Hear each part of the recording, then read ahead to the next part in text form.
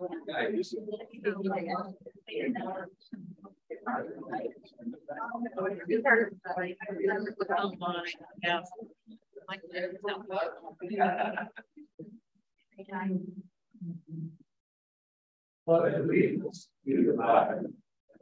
States of America.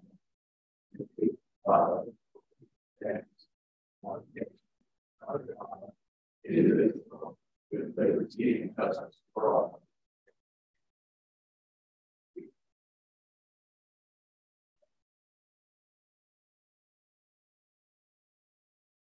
Alderman Alder here. Alderman Flores here. Mayor Pro Tem Galloway Here. Alderman Hutchinson here. Alderman Owen is absent. Alderman Snyder Here. We have 5 aldermen present. We have quorum. Thank you. Approval of the minutes from the previous meetings. We just have 7 minutes to approve, September 5, 2023. Has everybody had an opportunity to review the minutes in that meeting? Anybody have a vote? I move to accept the meeting minutes from September 5th, 2023. I second. All right, there is a motion on the floor to approve the minutes. Thank you. There is a motion on the floor to approve the minutes of the September 5, 2023 regular session. And it has been seconded by Alderman Alder, and it was raised by Alderman Flores. All in favor? Motion passes. Ceremonial matters, there are none. I do see that we have 1 or 2 people here in the gallery. It's good to see the public here. We appreciate public involvement. I wanted to say a few words about the meeting, if I can do that without feedback.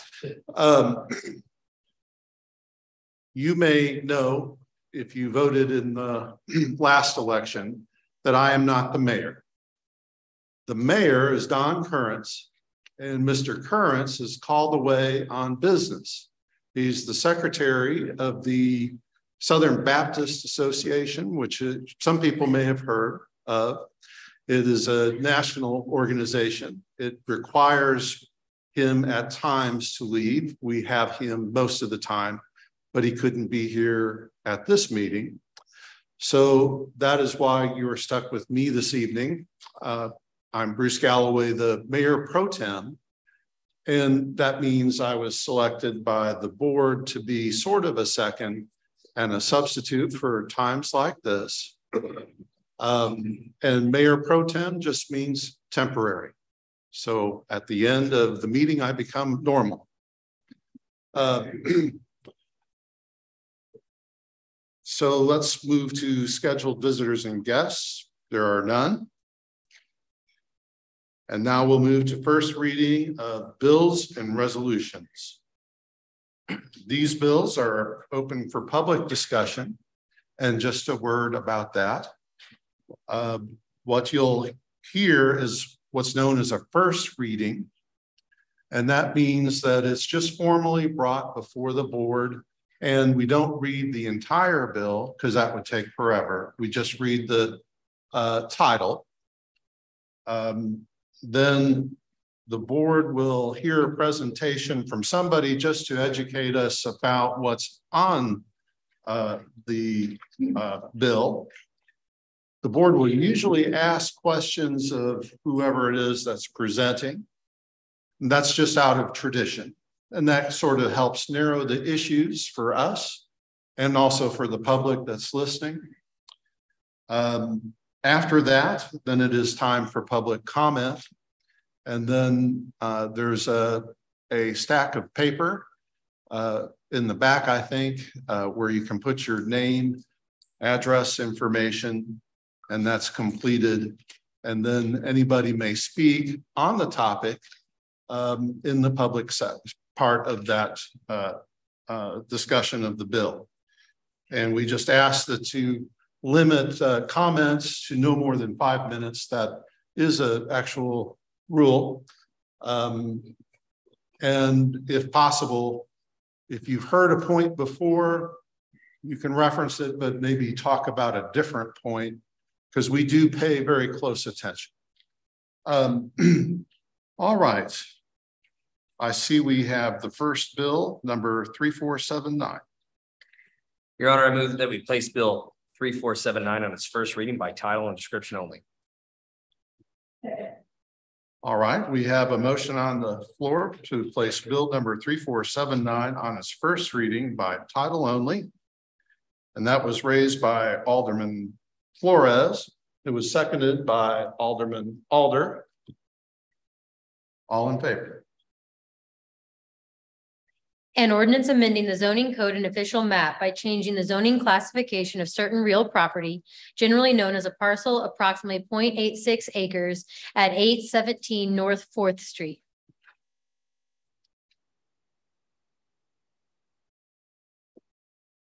Who will be bringing this up? Mr. Smith? Planning and Development Director Smith. Good evening. The application is to rezone approximately 0.86 acres or 37,471 square feet of property from R1A single family residential to RSF1 single family residential. The property currently has a single family residence on it today and it does conform to the zoning request. The existing use also conforms to the requested zoning and the existing use today or the existing zoning. Any future development shall conform to the city's ordinances and regulations. There are no overlay districts that affect this property or environmental features or concerns. The property is currently serviced by city water and sewer. The comprehensive plan does recommend a future land use of single family residential, and the zoning request would conform to the comprehensive plan and the surrounding zoning. Based on staff report and findings, staff does recommend approval, and it does conform to the surrounding lot sizes and uses in this neighborhood. The Planning and Zoning Commission did recommend approval, which was approved. Be happy to answer any questions. Does anybody on the board have any questions for Director Smith? Alderman Alder. Can you just explain to me the difference in the zoning in this? Yeah, so property? if, as you may recall, a few months ago, we had RSF or R1A, B, C, and D in our single family zoning. We recently had set those aside and approved a new zoning of RSF1 and RSF2. And so those went dormant. Prior to that, the applicant would have been requested like an R1 or R1A, R1B, R1C, R1D. To the east is R1C, and to the surrounding them is R1A. So since the new ordinance has went in place, the only option that they can select is RSF1 and RSF2. And so he has chose to select RSF1. The R1A allows a minimum of 20,000 square foot lot size. For example, R1C to the east allows for a 10,000. The RSF1, which is the only option that they could select to compare, would allow for 8,000 square foot lots. Thank you. Yeah. Any other questions from the board? Are there any comments from the public that are present here today? I do see a hand. If you could, can you come up and then announce your name and your address, please, and approach the podium there.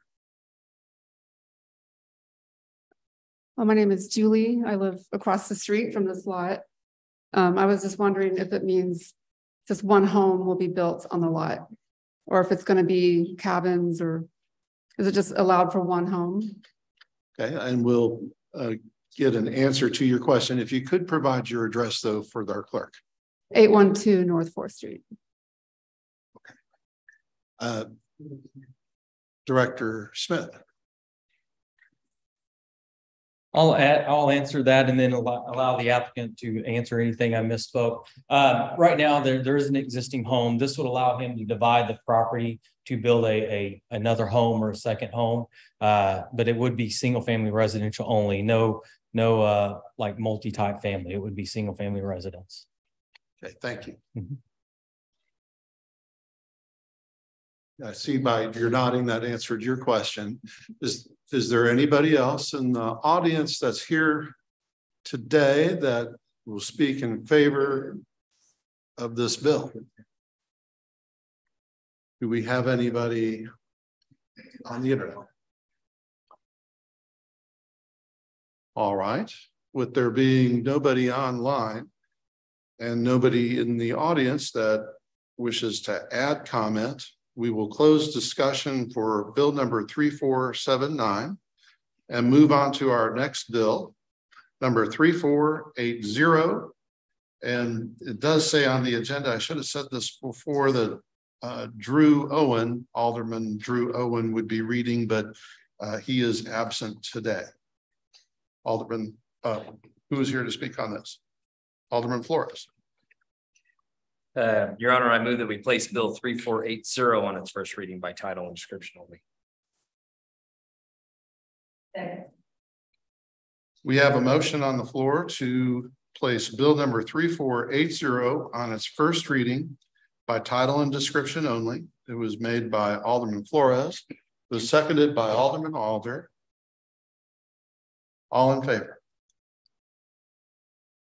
An ordinance amending the zoning code and official map by changing the zoning classification of certain real property generally known as a parcel approximately 14.35 acres at 716 North 14th Street.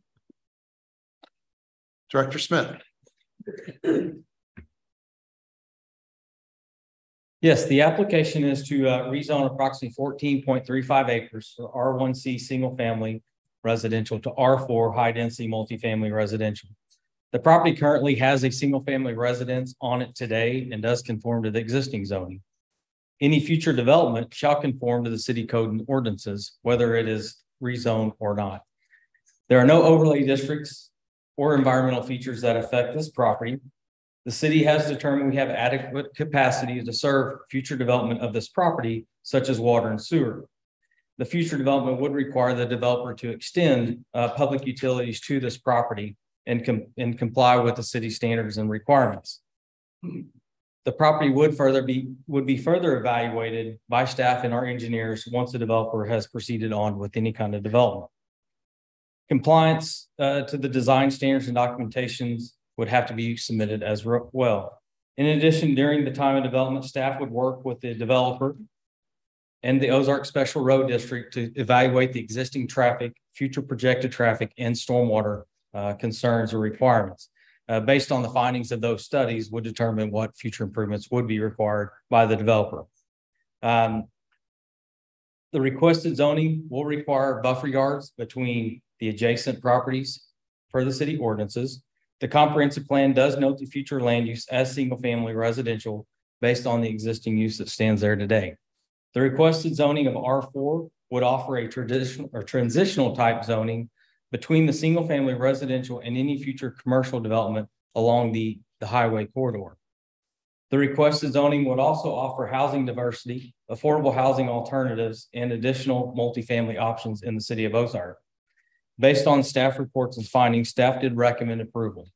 The planning and zoning made a recommendation of approval, which was denied or failed at the planning and zoning meeting.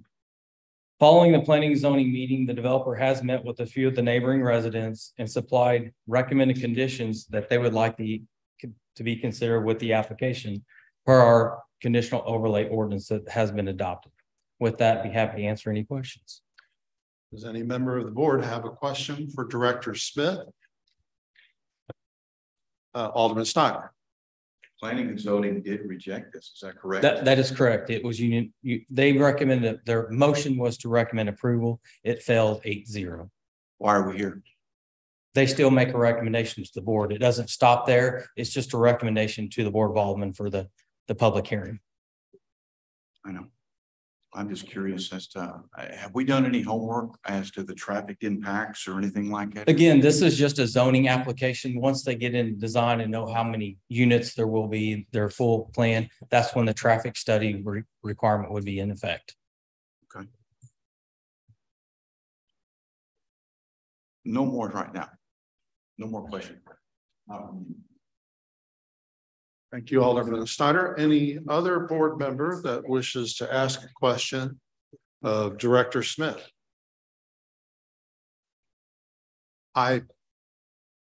In addition to being Mayor Pro Tem, I'm also a board member, so I get to vote and ask questions. Okay.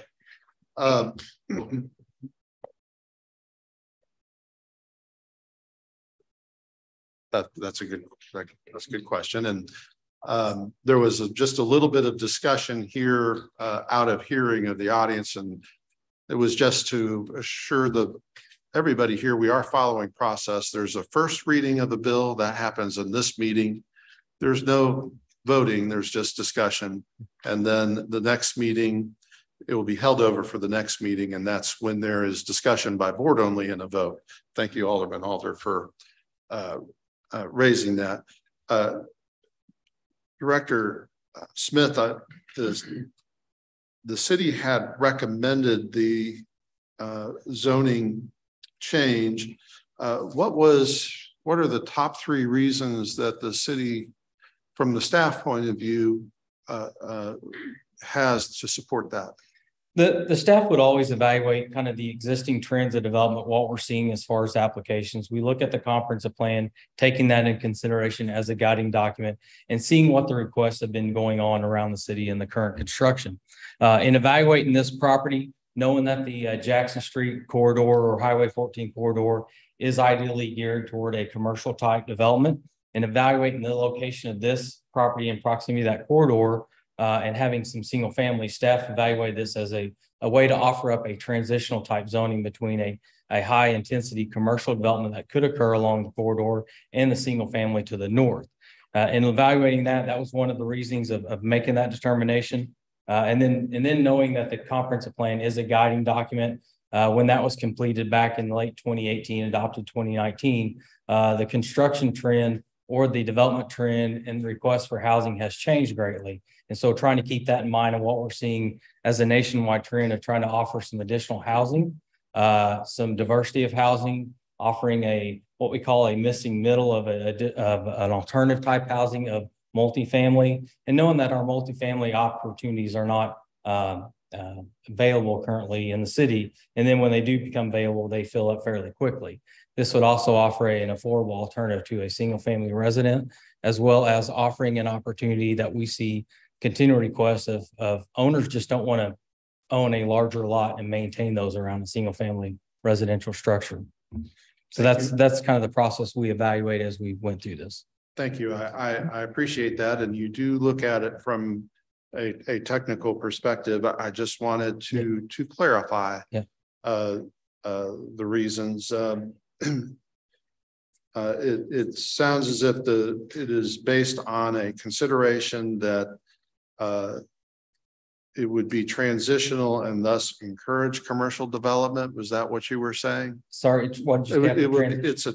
It would encourage commercial development by having. Not that this would encourage, but as we see a trend and knowing that our primary corridors are geared more for commercial, it would offer somewhat of a buffer between single family and a commercial use that could occur to the south of this property. And then, okay, so not encouraged, but the thought was there would be commercial that would develop along Jackson, and the idea would be this is close to Jackson and transitional and appropriate for multifamily. Yeah. Okay. And I would add that we do take into consideration of the proximity to the schools, knowing that it would offer a walkability to the tenants or child's near that school in that area. And then the other reason that I heard was I think the idea is I think you said a diversity of housing to encourage, I guess, different rental price points. Is that the idea of it? That's what we generally see on a multifamily side. The price per month generally does decrease to offer an opportunity there. But we are seeing that our current multifamily units are being fully leased or rented before they're completed. And so it does offer an opportunity there that is a need for the city. You did say that the comprehensive plan did not call for the zoning change? No, it made reference to the existing single family resident and did note it to be recommended as single family. So that is recommended in the comprehensive plan. Yes. And then what you're saying is that that the situation has changed since the comprehensive plan was put into place? Yeah, what we're seeing as a whole and evaluating surrounding communities or nationwide, watching the planning forums and things, there is a trend and a need for multifamily housing, or what we call a missing middle, and then trying to blend those with single family, multifamily, and even tying into mixed use type developments. Again, it offers a more diversity and does not encourage diversity. And then my final question, I'm so sorry to keep prodding, but I did want to understand the argument for it. But the entire area, though, is single family, right? Well, to the north and the east, but to the south and west, there's more of an undeveloped land. Okay, so it'd be, well, the woodland and barn and pasture. That area is in the county and is undeveloped at this time. Otherwise, the residences are single family. Yes, to the east and north. Yeah. All right. Thank you. Yeah.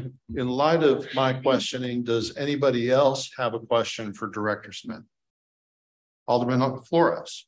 To the north and to the east, is that R1? It's R1C as well. It's all R1C. Yeah. Okay. And right now the parcel we're looking at is also existing R1C. Yes.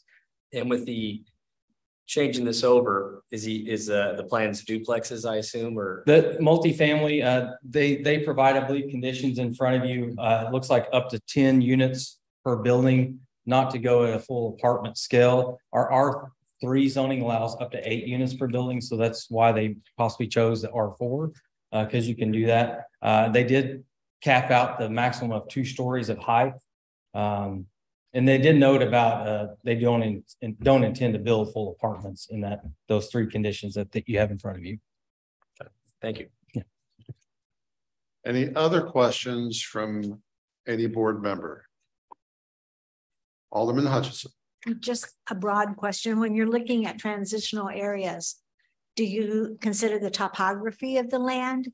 I mean, on a map, it looks like flat land. Yeah, but we do consider that, but usually it's more of just thinking ahead of it when time comes for stormwater. But we do look at it more of an environmental feature. Again, that would come into play more when they go to develop and know what kind of density they can get. Zoning wise, you really consider it more of about the use of the land and the zoning of dirt, not necessarily the details in getting into the specifics of topography. But we know that they will probably have the stormwater detention draining to a natural drainage way or in the lower area. We know that there are some topography fees that they'll have to consider when they go into full design. I guess my question had more to do particularly with this topography, because that's at the top of a hill where the commercial strip will be at the bottom of a hill. And it seems like that's almost a natural transition. It does transition down as you go down, but at this point in time, we don't know the specifics of that future development that could occur. Thank you. Any other questions from the board? All right, then I will open it up to the public. First, I will ask in the audience, is there anybody here that wishes to speak on behalf of the bill? That means for the bill. Yes, sir. My name is Mitch Richardson. If you could approach the podium, please. And then if you could provide your full name to the clerk along with your address. Sorry. Full name and what? And your address. My name is Mitch Richardson and my address is 304 Green Tree Road, Rolla, Missouri. Yes, sir. I'm representing the proposed purchaser of the property. So he's proposing for a conditional overlay for the property to only allow up to 10 units per building, no more than 2 stories, and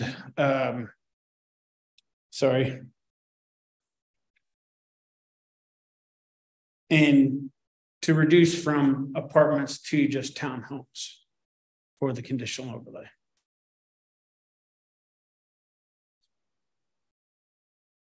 And I do see that I was, before the meeting, I was handed a note from the city administrator, I believe. And it does say a proposed conditional overlay, reduced height to no more than 2 stories, reduced units per building to no more than 10, and reduced from apartment buildings to townhomes. That's correct. Is there anything else that you would like to say in support of this bill? Just that there's a need for multifamily in, Ozark and other surrounding areas. Outside of that, that's about all I've got to say. Are there, in light of that, are there any questions from the board? Alderman Snyder. Have you spoken to any of the residents that live in the area? Yes, I have. What's the general consensus? The general consensus that I got is that they are not wanting R4 at all. I was asked why we're not proposing for R3. And the only reason that we're not proposing for R3 is just because we need the way that the land lays. The furthest south is where we're trying to build from that property line, moving toward the north about 500 feet roughly. We're proposing between 40 and 50 units. And in order to keep that build toward the south, that's why we're proposing for up to 10 units per building. If you've ever been to that property, that property has a very good view. It's high up on the hill. And as you go towards the north, you're going to lose that view. I operate a school bus up 14th every day. I know what these folks have. I see their view. They don't want it disturbed. But my question to you is, have you asked them about single family housing? We have another plan that it. And again, yes. So I'm not putting you on the spot because I know that you're working for someone else, but the single family, can you tell me what their ideas were with that or what their input was? So I think that they want single family. That's the take that I got from it. But I can't really say too much on that. I'm understanding that they would rather see single family than multifamily.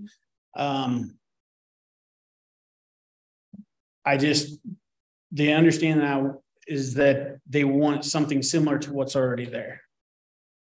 Can you not provide that to them? That's not my decision. That would be up to Keith. Just out of curiosity, did you have the opportunity to meet with these folks within the last couple of weeks to yes. discuss anything? Last week on Thursday. What was the feeling with that meeting? That they did not want R4. Do you blame them? I think that they are not understanding what the conditions are. I mean, because there were several people that said that, why don't you just propose for R3? And R3 is up to 8 units per building. And it's very similar to what we're proposing. We're just asking for 2 more units per building. And that's why we're asking for the conditional overlay for the R4. Well, in reference to my earlier question that I had previous to this, have you taken into consideration the impact, the traffic that's going to be in there? I understand that.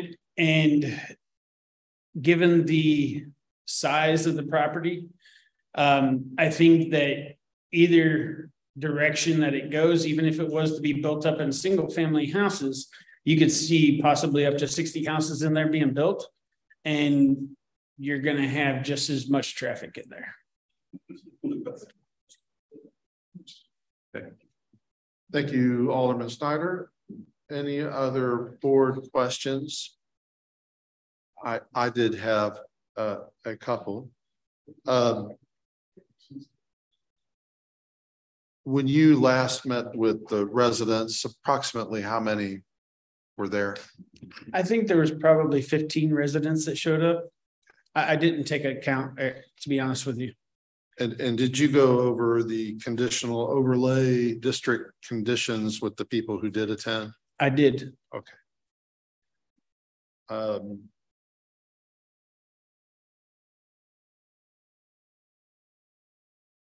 I think I got a packet in the mail.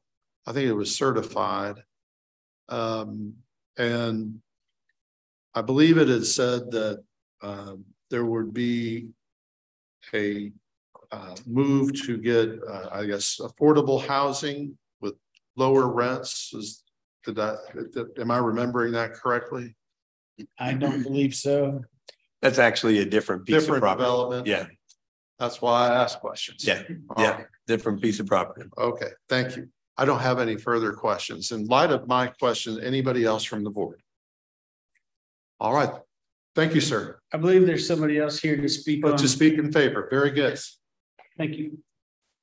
Yes, ma'am. If you could say your full name and your address. Hi, I'm Melissa Burke. I live at 714 North 14th Street. Yes, ma'am. I know this is very upsetting to my neighbors.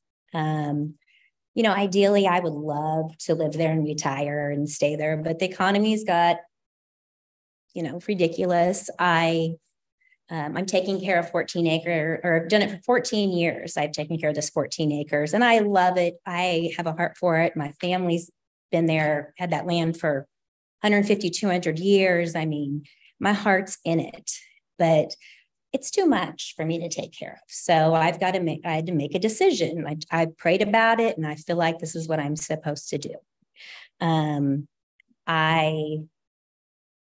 I prayed about it and this opportunity came up with my son's father-in-law to go ahead and purchase the land. And it was ideal because I have these beautiful neighbors. I have Bill and his wife. They run their horse. I run my horses on the property and they could still run their horses. We could still run our horses on part of the property, pretty much the property that we run our horses on now. So I thought it was ideal. The neighbors would still have the tree block that would block them. So they would hardly even see the townhouses. And I know, I guess ideally they want houses backed up and kids screaming and dogs barking in their backyard. I don't understand, or maybe they don't understand. I would love for us to come to some kind of compromise. You know, that's the other option is that I sell and we put houses and Bill has barking dogs and kids in his backyard instead of his horse. And that isn't what I want.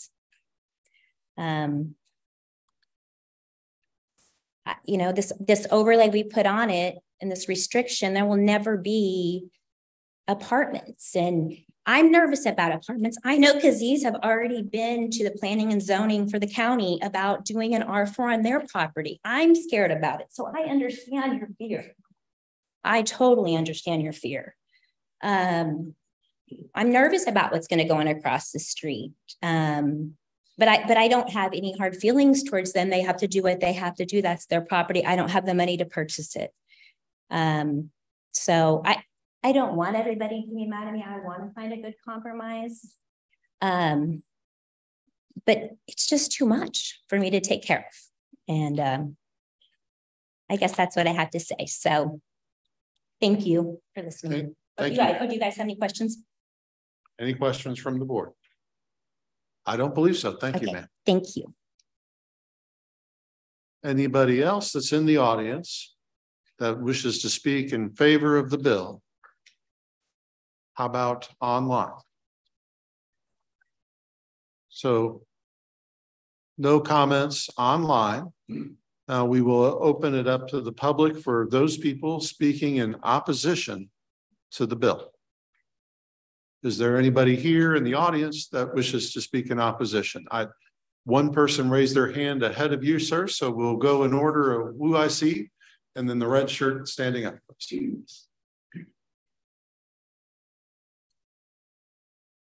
My name is Shane Brocate, and I live at 1149 North 14th Street.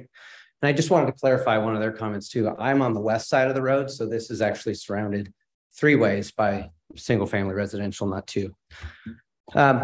Ladies and gentlemen, good evening. My name is Shane Brocate. I live directly across the street from the proposed rezoning.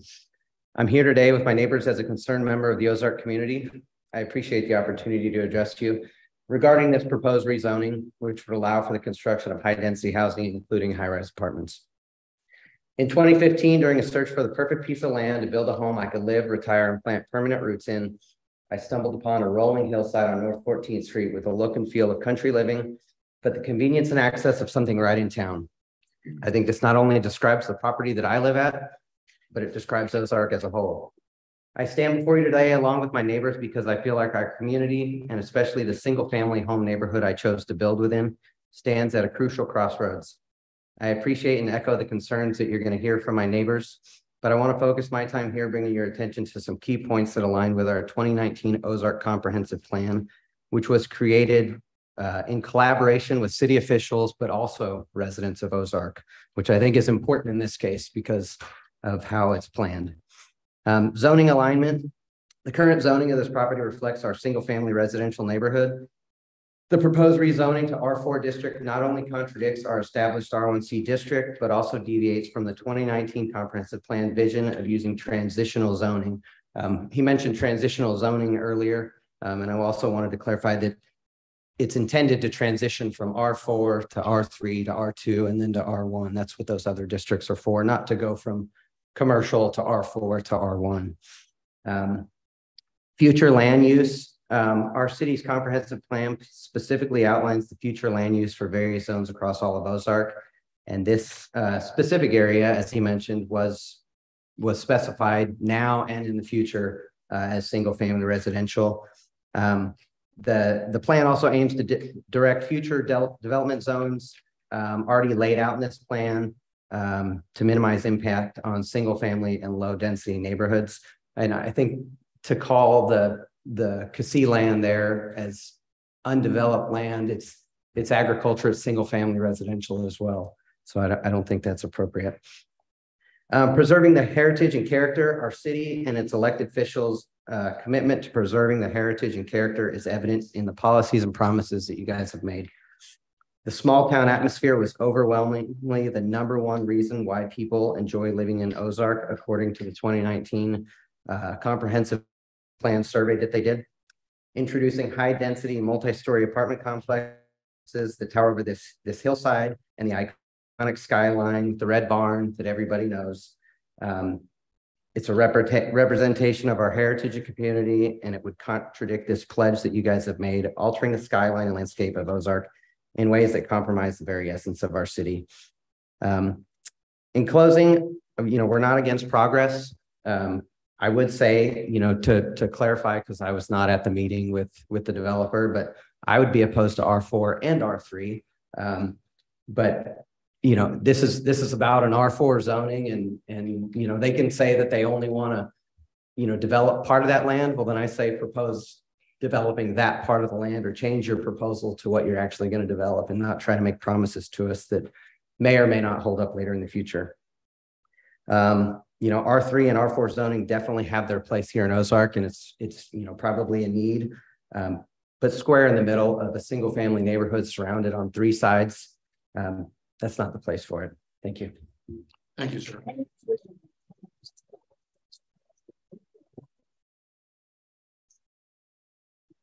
Okay. Still open for public discussion. I know there were hands that were next, and I'm getting pointed to, ma'am, you. They seem to want you to talk. You did have your arm up though, and I am calling you because of that, but please come up and your name and address, please. Sure. Hi, my name is Casey Brower, and my family and I live at 1304 West Parkview. Right here, our house will actually back up. Our backyard will overlook this proposed development. So I'm here tonight along with my neighbors. Thank you for having us and for hearing us out, giving us this space. We are obviously in strong opposition of the rezoning to R4. Prior to purchasing our home in 2019, we were not Ozark residents. I grew up in Jeff City, and I chose to bring my family here to plant our roots because of what we saw in Ozark. We did research, we do our due diligence, and we did review the Ozark comprehensive plan.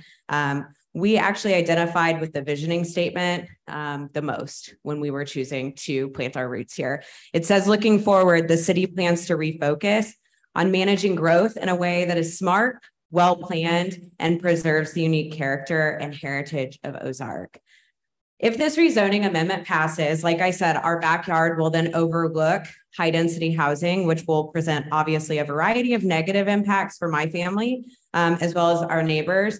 But I think the most important pieces for me would be the safety and security issues that I see presented.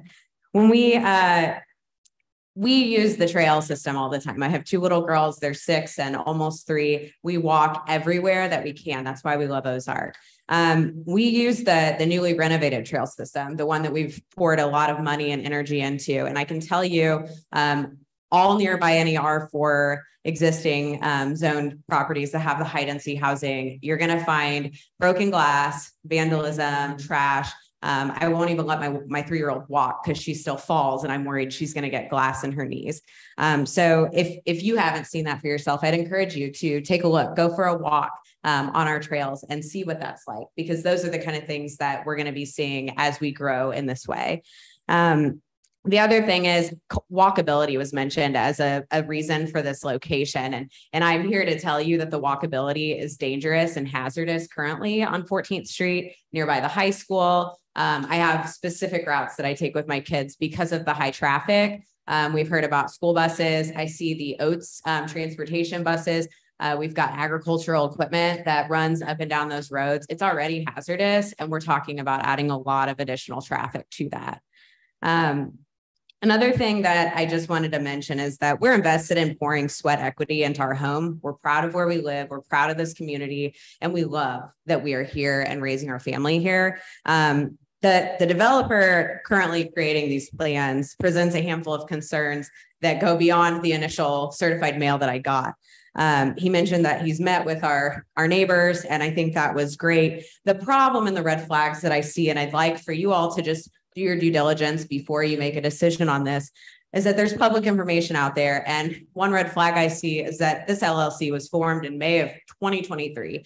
It's 112 days old. So we're talking about being the guinea pig potentially here in a very, very historic area, part of Ozark, that could present an abundance of concerns, but that's one of them. The other thing that I think that we should just take note of is the passive aggressive demeanor of both the developer, the seller, anyone involved. It's been really discouraging. And I think you can just figure that out for yourselves. I think that those red flags just, they hurt a little bit coming from your own neighbors. By placing more high density housing though, that's going to be used as multifamily rental homes, something I would also encourage you to look into. There's a lot of data that shows that homeownership has a direct correlation with a reduction of alcoholism, drug addiction, divorce rate, the high school dropout rate. And so by adding these homes, it's almost going to maybe be counterproductive to our community and the people who we're raising to be members of our community in the future. So I'd encourage you to think about that and just remember that just because we can doesn't mean we should. So the last thing I want to close with is just this. You have a really big decision sitting in front of you that will impact more than just the neighbors. It will impact the kids who drive to school at the high school, the OIC, get dropped off at the junior high, the walkers, the agriculture, farmers. And I just ask that you think about this and remember, just because we can does not mean we should. Thank you.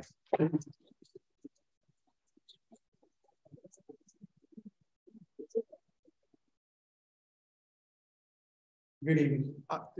My name is Rick Johnson.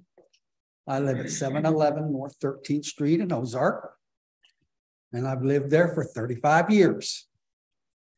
And I know the topography of that land and the comment one of the aldermen made about the hillside and all that.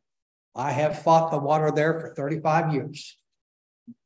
My neighbors and I have spent thousands and thousands of dollars trying to mediate the water that currently comes from the development to the north of the proposal. And we almost get flooded out every time it rains today. I can't imagine what it's going to be like with other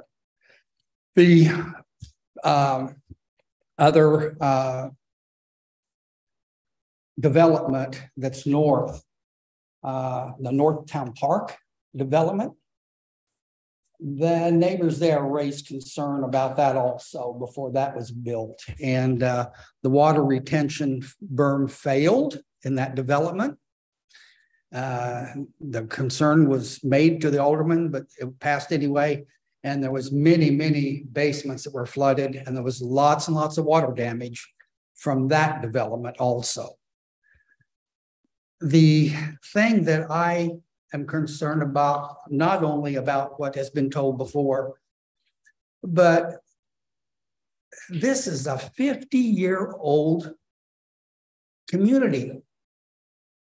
And we've invested in our houses and everything. And I'm not against progress, but you don't build R4 right in the middle of a 50-year-old neighborhood. And I just would ask that you really look at it and do your due diligence on this. And I thank you for your time. And I think it needs to be looked at real hard. And I agree with Mr. Snyder in the fact that planning and zoning 100% voted it down when they heard of our concerns. And when I walked out from planning and zoning, the first words out of my mouth was exactly what Mr. Snyder said. Why are we here? Thank you very much.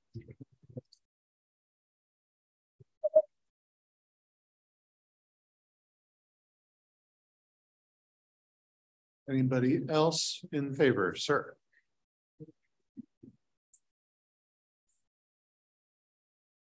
Yeah.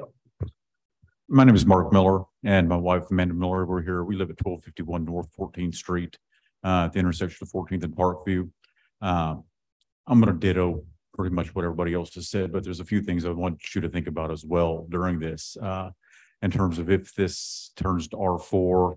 The traffic we have now is can be somewhat overwhelming at times in the mornings, afternoons, evenings, with the new innovation center that has been built for people to try to turn left or right onto North 14th Street with dozens of cars, school buses every day coming up down that road. There are a lot of kids that walk. I'm sure Mr. Snyder's seen this too as a bus driver. The high school cross country team runs back in our neighborhood. We already have, and how this happens is because the northern part of 14th Street is county. We now have semis coming up and down our road. How they get up the S curve on at Kissy's land to get up there without going to the ditch, I have no idea. But you know what it's like when you meet cars on this road as it is now. And it's, I mean, you have to slow down to nothing. The Special Roads District this year so far in April mowed the right of way once on the street. It's 4 or 5 foot tall right now. You add a bunch more high density housing, apartments, townhouses, whatever they may potentially put in there. People aren't going to sit. You can sit there 10 minutes right now if you're behind 4 or 5 cars trying to turn left or right onto Jackson Street off of 14th, North 14th Street. People are going to find the back way out that goes to the access road, which is where the children and kids are rocking, where the cross country team is running. You're going to add a tremendous amount of traffic to a very what could be somewhat busy at certain times of the day neighborhood anyway, with cars, school buses dropping kids off, the Oates buses picking up senior citizens for activities or appointments or whatever they're doing. Anyway, like I said, I'm a businessman and I'm all about, you know, growth, but there's a place for it. And where this is at right now, with the road system that we have on North 14th Street, it is not a good option just because of the safety issues we gotta face. In the 17 years that I have lived there, I have several walnut trees with 2 or 3 feet off the street. I've had cars get totaled by hitting my walnut trees because they did not slow down to oncoming cars. And what's going to happen if we add hundreds more cars every day making trips that are going the back way or even onto Jackson? for the safety of the kids who do walk or the school buses that are coming up and down our street. And I'm not sure what the situation was the other day, but I know we just had another bus accident on Jackson Street between the Innovation Center and the junior high, which is right where North 14th Street is at. Please consider not letting this be R4 or even R3 for that matter, and keep it R1. Family homes are one thing because there's ownership in those homes. Even if they are rental homes, there's typically more accountability to people who are renting a home rather than just apartments or townhomes. Thank you. Thank you.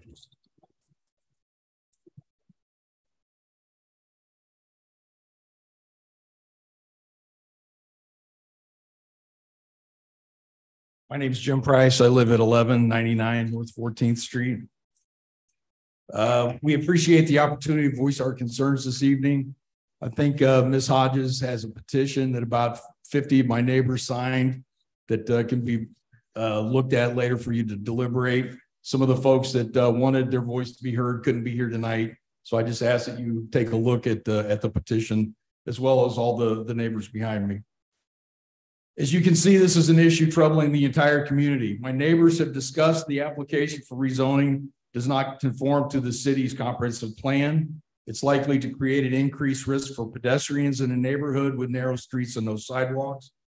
They talked about the potential for a significant loss of privacy, fear of water runoff, and the reduction of green space that is vital to our collective health. Large development on the proposed location will also contribute to noise and light pollution. When we expressed these concerns to the Planning and Zoning Commission, they heard us and unanimously voted not to recommend approval for the rezoning application. We hope that you, our elected officials, will hear us tonight. We feel that the landowner should have all the freedom to use the land how they see fit, but we also believe that all the people in the surrounding area have the freedom to pursue happiness and feel safe in their neighborhood. One of my neighbors already spoke about the school bus incident that happened. It was just a matter of time. We were lucky that nobody was hurt, but nobody in the neighborhood was surprised that it happened.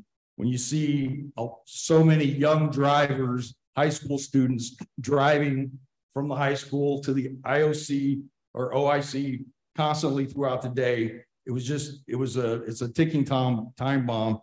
And it was, fortunately we got lucky this time. The possibility of adding another 100 or 120 cars to the neighborhood is deeply concerning. While it is true that there is another exit out of the neighborhood with the expansion of the Chadwick Flyer Trail during phase 4, the traffic that is trying to avoid 14th Street will then become a potential danger to hikers and cyclists as they try to cross the intersection at 17th and Clay Street. We have heard the development plan and we're still concerned. For starters, the plan seems to change frequently.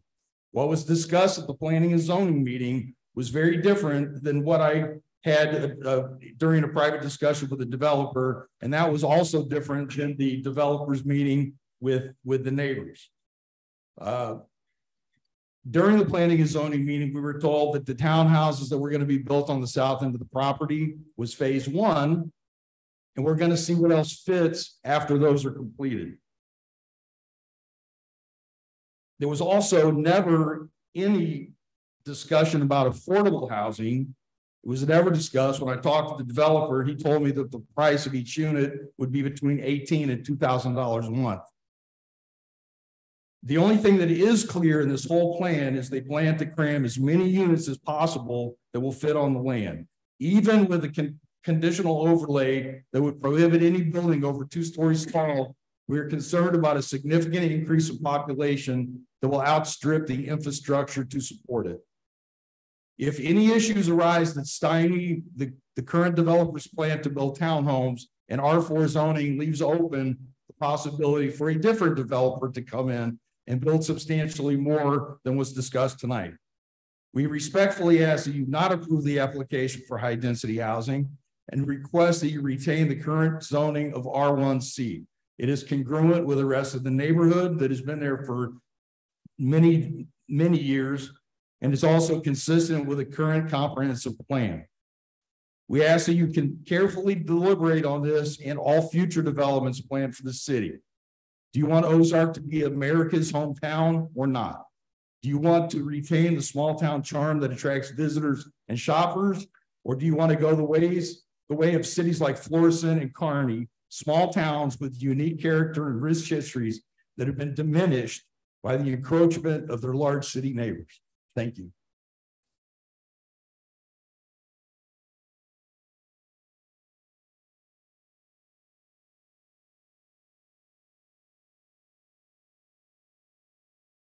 Hi, my name is Chris Webster. I've lived here for 31 years, and we are the heartbeat of Ozark.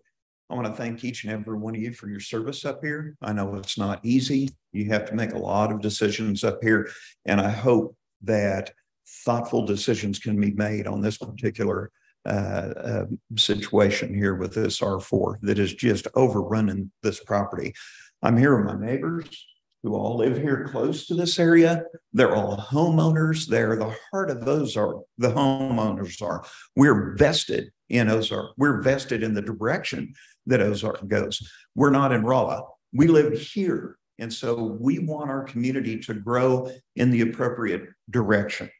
The Chadwick Flower Trail, wow. You know, what a great addition to our city. The mill, that benefits a lot of people. They, you know, to have that restored and have that as an area to go eat. The OC, wow, you know, and the trails around there, putting a high density development in the middle of single family homes that are running some people out of their homes because they don't want to deal with the mess. They don't want to deal with traffic. They don't want to deal with the crime rate. And also, what kind of property management are we going to have? When we look down the road 10, 15 years, what's that going to look like? I can tell you some places in Ozark that have been there for a while that are high density that look awful. There's couches out along the street. There's trash piled up. That's not the direction that we need. 50 units with 10 per unit of these townhouses. What just a low ball average of 2 people per unit. We're going to dump 1,000 people out onto Jackson Street in the morning when kids are trying to get to school. That's going to be a danger, and it's going to affect all of Ozark. That is a main artery, and that dumps right out there on a little narrow street that I don't know how in the world they would be able to accommodate that sort of traffic.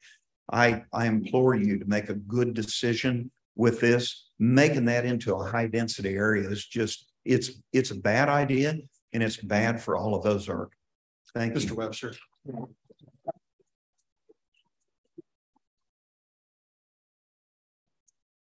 Mr. Webster, you forgot to give me an important detail. Oh, sorry. What? Your address, sir. Oh, I'm sorry. 800 North 13th. So I live adjacent to the area in that neighborhood adjacent to where they're going to develop at. Thank you, sir. You bet.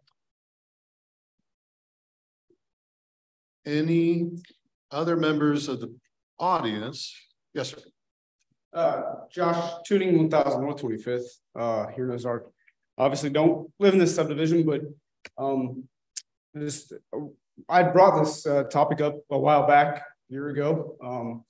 This isn't the first multi-unit that's been built in a subdivision of R1 homes. I guess I would like to say this is a really good opportunity for us to look at how we let things like this happen in Ozark, right? Where we keep our small town charm feel, but at the same time accommodate growth, because we do have an amazing school district and we have so many great things that bring people to Ozark. But this is a great opportunity for us to look and maybe reevaluate where we let these multi-unit homes come in, because it's going to end up turning, I can see it turning into the same situation that's on 20th right now. We got 400 apartment complexes going in and a busy, dangerous on top of that road that all this traffic is going to be on now. I know that Mr. Smith said that after it's rezoned, we can look at traffic studies. I feel like that's backwards. I feel like traffic studies should be paid for by the builder if they want to do that. before we rezone it, because I mean, I could see it being like 20th Street. I can't accommodate the amount of vehicles that are going to be at that apartment complex. That road is not ready for that. And to mention an entrance on a very Sir, if you dangerous. could direct your attention to the development that we are talking about. Correct. today. So my point is, this development is going to be a lot like that one, I feel like, and that us as a city should look at how we are doing this. And I don't agree that it has to go there.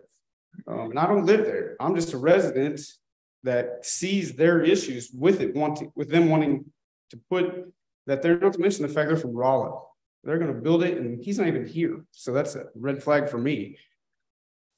There's a million other acres they could be building these on. Why that piece of land? Why right there when they could go south? They could go other areas with it.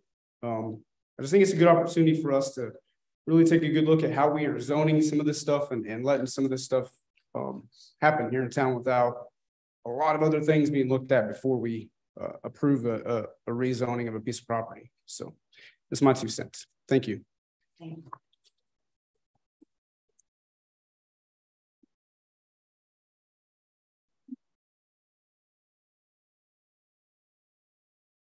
Yes, ma'am. Linsdale, we live in 2225 North 20th Street.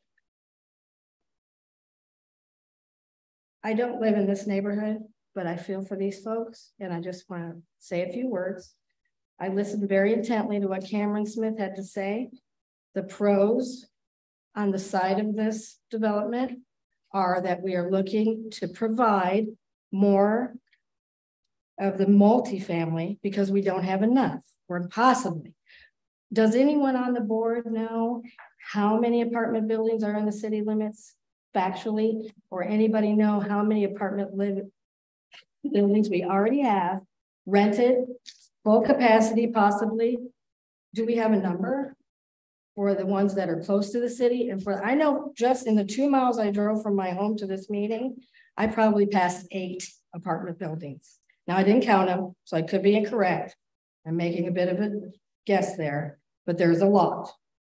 I do happen to live right in front of a huge apartment building being built. 4 buildings, 12 units per floor, 4. Direct your comments though to this development. Okay, I do just appreciate wanting to say this is when it goes to R4, it could very well change, because 3 years ago, my husband and I and the neighborhood we live near were in this same exact position these folks are in.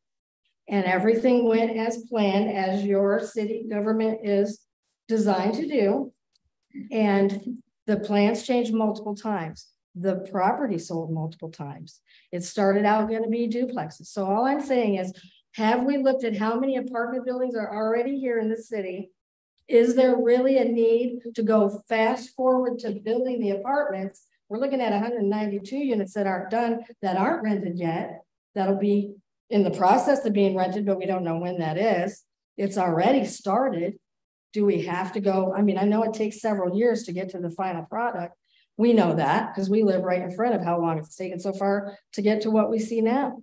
It isn't just, hey, we're providing an apartment building for people to come into our community. It's also the impact that it takes upon, and the toll it takes upon all of us who are already here. My property that I live in currently is historic, but there was never any one thing said about putting something ultra modern right behind it. And you're looking at the same thing here. So it is similar. That's why I'm bringing it up. All I'm up here to ask is that, when is enough enough? How many apartment buildings do we have to have before we slow it down? Let's work on some roads. Let's work on the schools. Let's work on all of these other places that are being impacted right now that aren't being taken care of. The road where those apartments are that I live now is a mess, and it's only going to get worse. This is a really high traffic area that you're talking about now. It's not going to get better unless you think about those things first. I know you have to have a budget. I know you have to have a plan in advance, but please, when you do get to that point in your city planning, you do think about all of those things. I would prefer, or I would just ask that you think about all of us residents that we're here now, who've made Ozark our home, who love Ozark for lots and lots of reasons, who are not against progress. But even in my case, it would have been better to have single family homes right next to my house on a 10-acre plot, 192 residents. I'm sorry, that was inappropriate.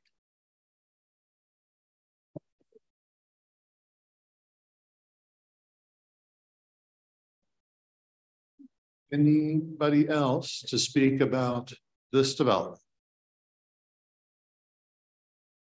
Yes, sir. My name's Lee Tharp. I'm at 6052 Deer Run Court. Without getting in the weeds, you guys have talked this thing. We've got all the traffic, the trash, everything else, whatever you want to talk about. The thing that bothers me is we're looking at a country right now that we have lost all trust in our institutions. You guys had a plan you developed 4 years ago. Let's keep our trust with our people and stay by the plan.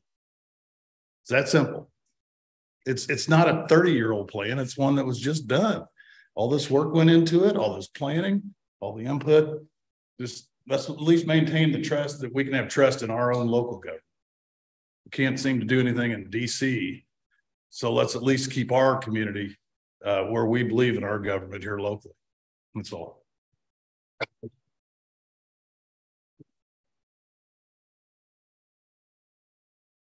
Yes, sir.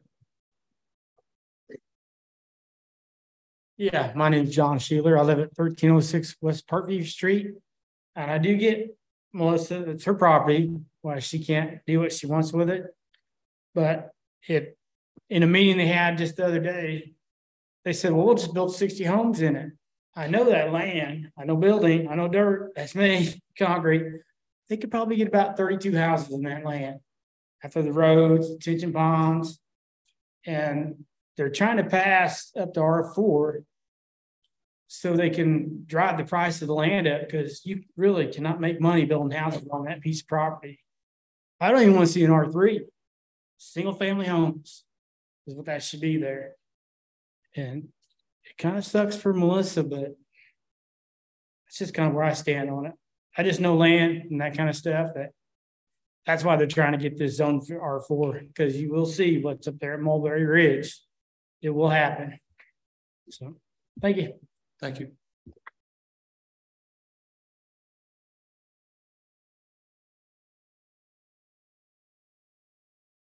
Yes, sir. I'm sorry, this gentleman, I saw his hand first. But I will see your name. Hello, my name's David Rogers. I live at 1298 West Parkview. I just have I don't know if we're allowed to ask questions. This gentleman here, Mr. Smith. Actually, if you could just direct your comments to the board. All right. What I'm concerned with is the view and what R4, if it passes, hopefully it won't, how high they'll go. They said the overlay stops it at 2. Can an overlay be rescinded? What I've read, if a code changes, an overlay can be rescinded and then the buildings can go up. I'm not sure about overlays. I just know they can be rescinded. So if there's a 2-story limit now, can eventually it be rescinded and go up? And that's what we're worried about. 4-story buildings. If you know that part of the terrain there, that's one of the high points in Ozark. And we don't want to see, as you come down Jackson or come off the square, which is historic, the Kaziz home, but everybody knows the Kaziz home. And then all of a sudden you just see a 4-story building on the highest point in Ozark, one of the highest points. We're against it. We don't want R4. We want it kept R1. That's all I have to say. Thank you. Thank you.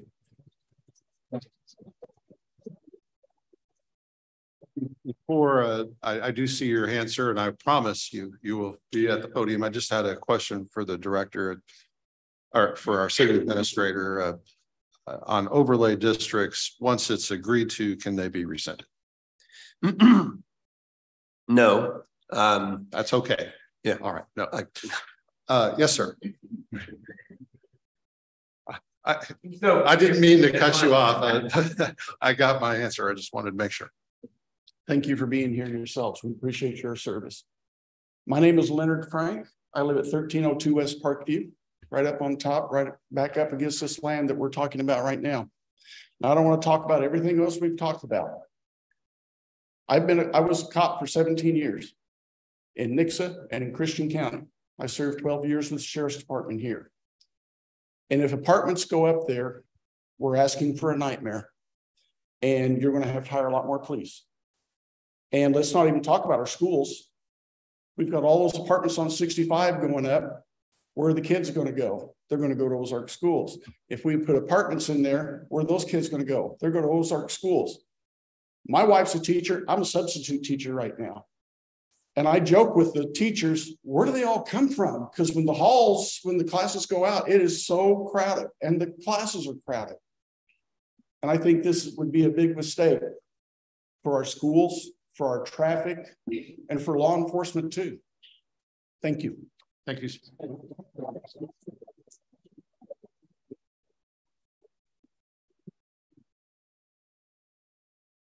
Okay. Anybody else in the audience that is speaking against the bill? I see no hands. And online. We do not have any. All right.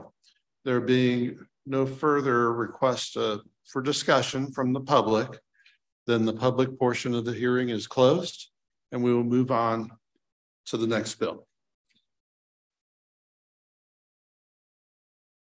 And would there be, you would like some more discussion? Before discuss right now. Unless you want to discuss all right, the hearing is closed. Next bill, please.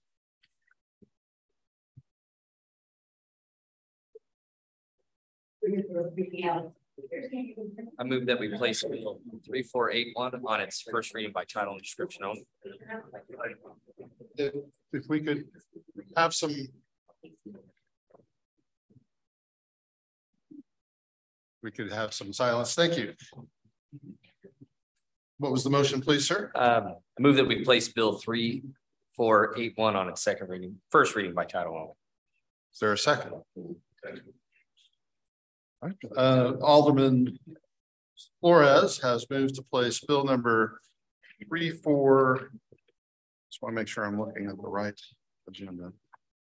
3481 on its first reading by title and description only. That was seconded by Alderman Snyder. All in favor? An ordinance amending the municipal code of the city of Ozark, Missouri, section 21080, dog bites regarding holding dogs at the animal control facility for observation. Chief.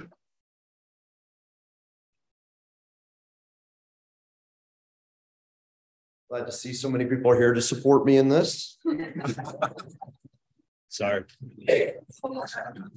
So as you're all aware, about 2 years ago, animal control function came back underneath the police department in the city of Ozark. So for the last 2 years, we've just been trying to get the facility up to where we need it to be, but also the policies and the ordinances that regulate how we provide that function within the city. And so really what we're doing is asking for a little help here. Something that we've realized over the last 6 to 8 months, when we're doing dog bite investigations, currently our city code requires us to quarantine that animal at a veterinary clinic for a period of 10 days for clinical observation. What we found over the last 6 to 8 months is that's very hard to find. A lot of our local vets know nothing against them. However, they're running a business and that's not always the best thing for their business. We are able to find suitable places for this to occur at different vet clinics. But what we're asking is for a little help in the event that we are unable to find a vet clinic that is willing to allow us to quarantine a dog there for 10 days. We're asking that we be able to quarantine that animal within our animal control facility that the city owns and operates, the police department owns and operates. I'm here to assure you that we have that facility in order to where we can accomplish that safely and effectively, not only for our staff, but also the citizens of Ozark. This will also be a better convenience benefit, not only for our staff, but also the citizens. So we're not having to potentially go outside of our city to find suitable location for these to be quarantined. Be happy to answer any questions if anyone has any. Questions from the board? You've done it again. You've scared us into silence, Chief. It's all my support. Thank you. Thank you.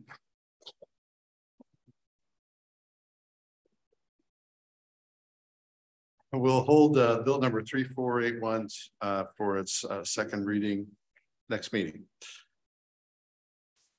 Oh, beg your pardon.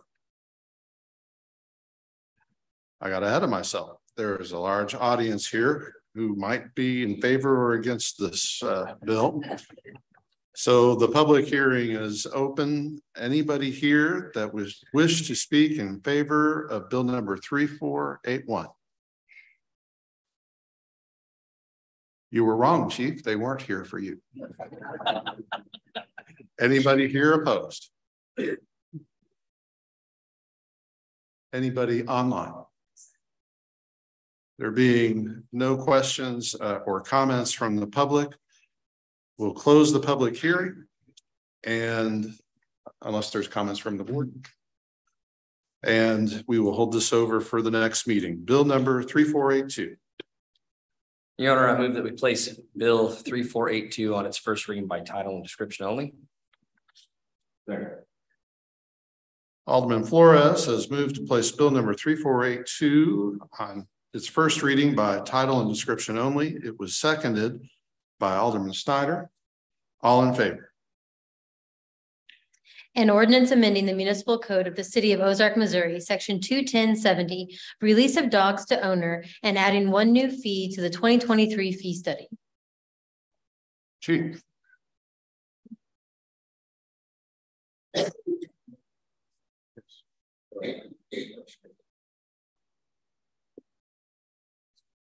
Glad to see no one left.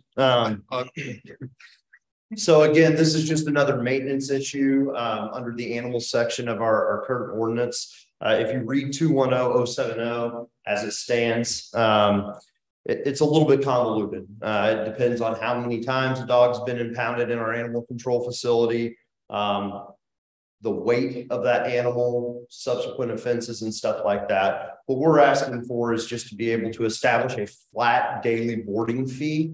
That way we're not having to do math.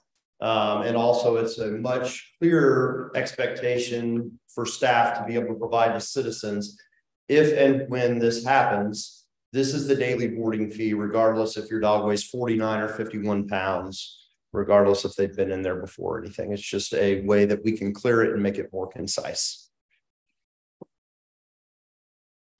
Any questions for the chief? Thank you, Chief. Thank you. Anybody? Anybody here that supports the bill, that is willing to speak for it, besides those who clapped, including those who clapped? No takers? Anybody online? Anybody here that wishes to speak against bill number 3482? Any online? Any comments from the board?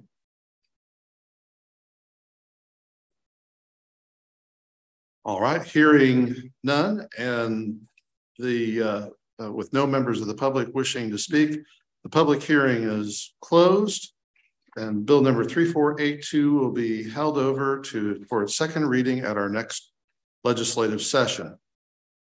Bill number 3483. Your Honor, I move that we place bill 3483 on its first reading by title and short description only. Okay. Alderman Flores has moved to place bill number 3483 on its first reading by title and description only. That was seconded by Alderman Alder. All in favor? An ordinance authorizing the city to enter into the Main Street Program Agreement with the Missouri Main Street Connection and the Historic River District.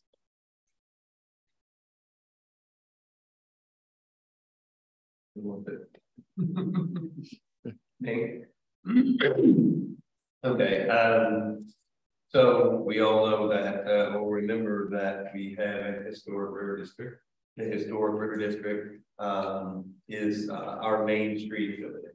And in the beginning of the creation of that organization, the Main Street program was a program that allows for your historic district to receive training, to go to conferences, to do the things that are necessary to be successful. And it also provides the opportunity for grant funding for our downtown organization. What this agreement does, it allows for the city of Ozark to enter into an agreement so that we can continue to support that organization. To answer your question, I believe the president of the Main Street organization is out here too. He may want to say something, I don't know, but that's what this ordinance does. And now we'll open the public hearing, and Mr. Blankenship. Tim Bartholomew, 507 Cedar Road. That's okay. Yeah, I'm Tim Bartholomew, the president of the Historic River District. Thank you, Steve. The contract you guys see in front of you, it's a contract between the Historic River District and Missouri Main Street. And they request and require a signature from the mayor of the city that's affiliated. There are no requirements put upon the city at all based on this contract. It's basically Missouri Main Street wants to make sure the city knows and understands what their Main Street affiliate is doing, and wants to make sure that you guys know that we're affiliated with Missouri Main Street, basically. So there's no requirements for the city based on this particular contract. And because I was slow in getting it to the city, we are a little bit behind in getting it to Missouri Main Street. So if there's a way to expedite the second reading, we would appreciate that. If not, we completely understand. We'll deal with the repercussions on the back end. There probably won't be any, but I'm here to answer any questions if you guys have any. Any questions from the board? Sounds like you knocked it out of the park, sir.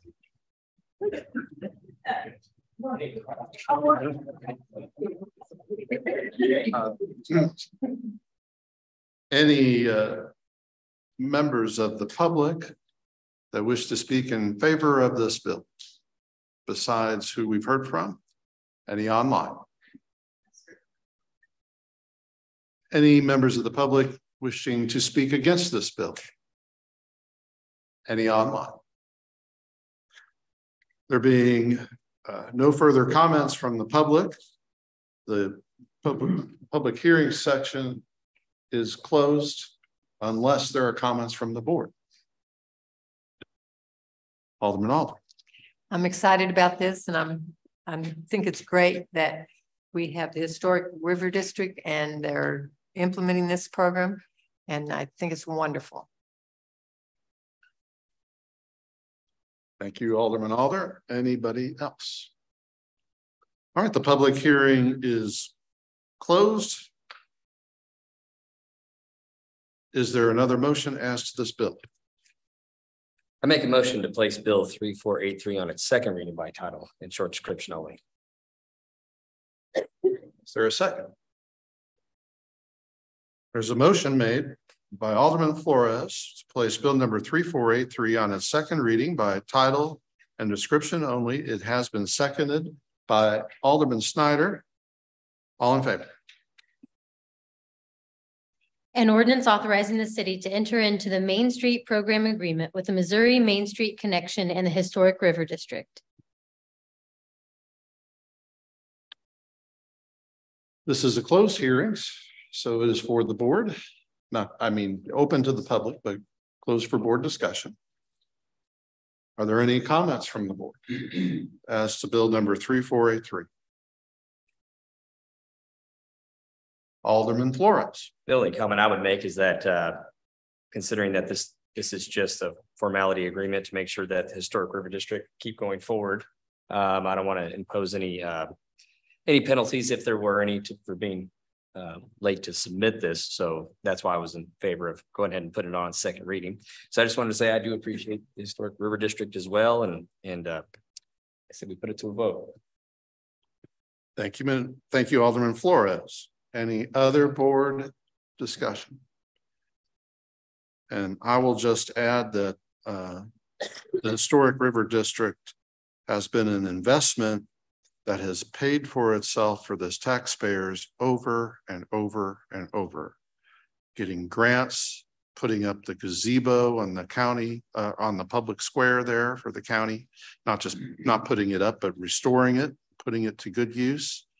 Our events, Halloween, I'm looking forward to, and the historic tours, the Christmas events on the square, and the I believe there's an Oktoberfest that is coming up as well. We really appreciate this all volunteer organization. In light of my comments, anybody else? Alderman Flores. Oh, Alderman Hutchison. I would just like to say that this contract is really important because the state program holds us accountable, holds the HRD accountable for the economic development portions of this program, which include the cost of work done on buildings on the square, the public participation in the public infrastructure and the value of that, how many jobs are created, how many jobs are lost, how many businesses are created, how many businesses are lost. So it's really an important measurement of the health of the downtown. And I think it's great that people who have give so much time and because they believe in what the city's about, which is the history and the character. Thank you, Alderman Hutchison. Any other comments? There being no other comments, the hearing is closed and we'll place it to a vote. I move that we adopt Bill 3483 as ordinance 23-062.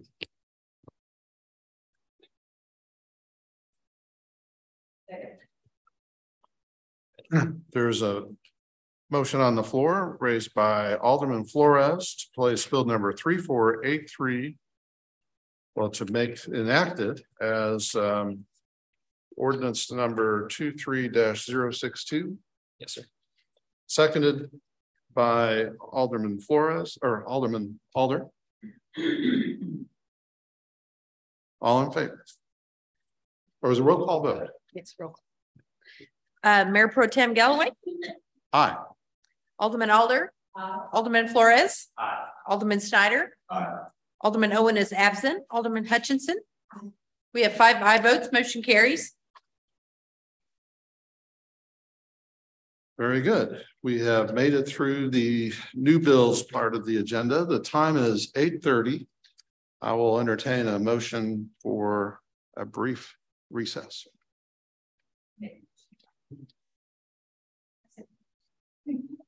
All right. Chair calls 5-minute recess by acclamation.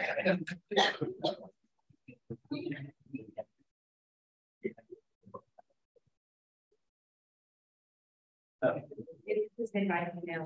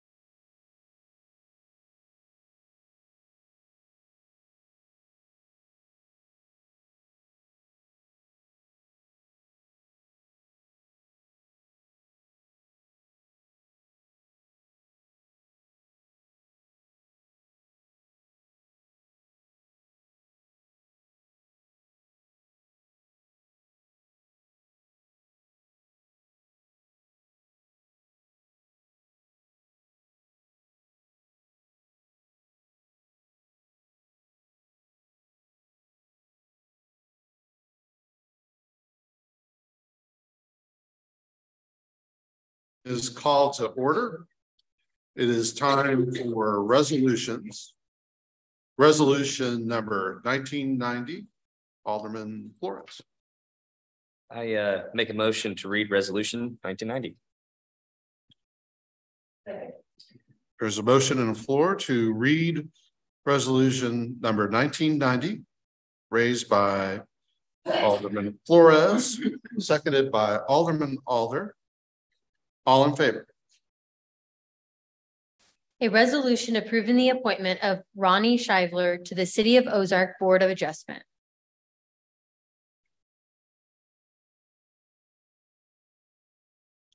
Is anybody here to speak on the resolution? I'm prepared to make remarks, but I don't know if anybody else is. All right. Ronnie is someone that was suggested by, not suggested, was really encouraged to apply for this position by our mayor, Mr. Currents. I have made inquiries about him, and one of the noteworthy characteristics or qualities of him that people talk about is he's very reasoned, very not excitable. He reaches reasons, conclusions is what I have heard. By way of background, he is a military service member, having served in the military for 23 years, active duty, I think for about 3 years. And afterwards, National Guard, and I don't know if he was also reserves. He is a trumpet player for his church. He was a musician in the Army, I believe. I could be wrong about that branch of service. He works in real estate, which is probably a good background for the Board of Adjustments for the issues that they deal with. Any other comments before we vote?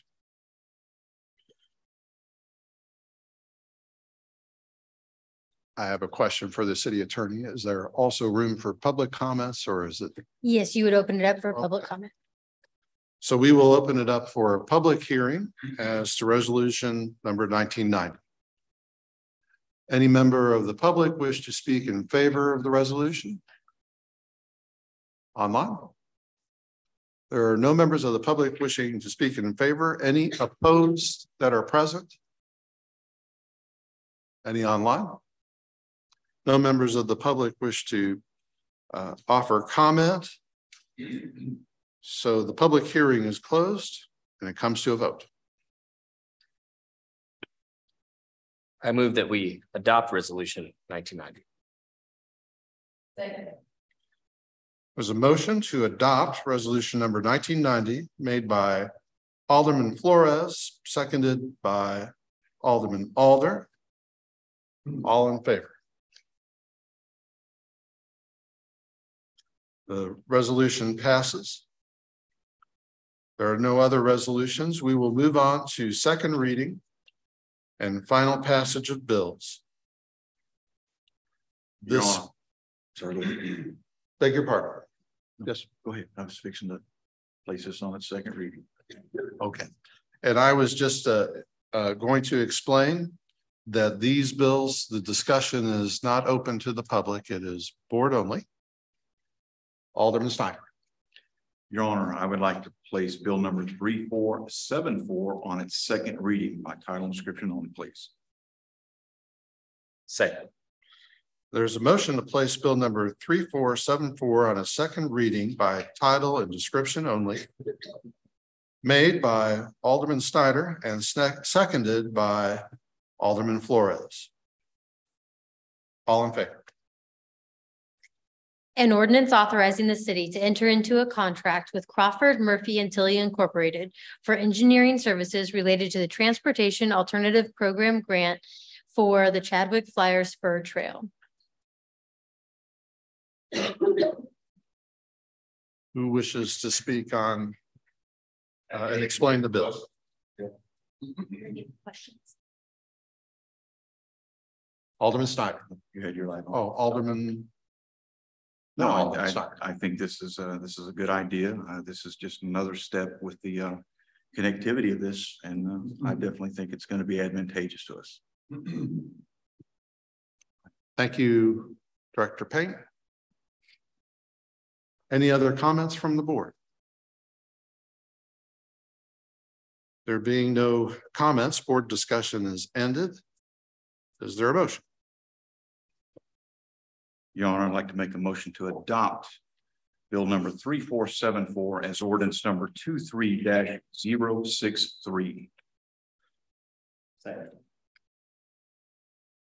There's a motion made by Alderman Snyder to adopt Bill number 3479 as ordinance number 23-063, and that has been seconded by Alderman Flores. Roll call vote.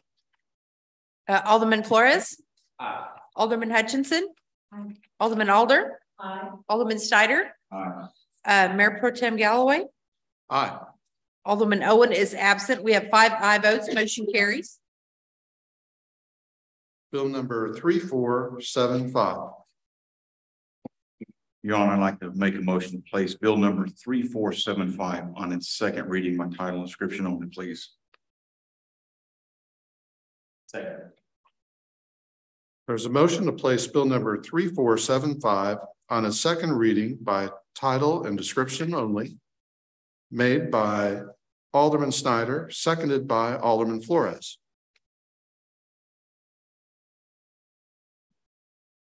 All in favor?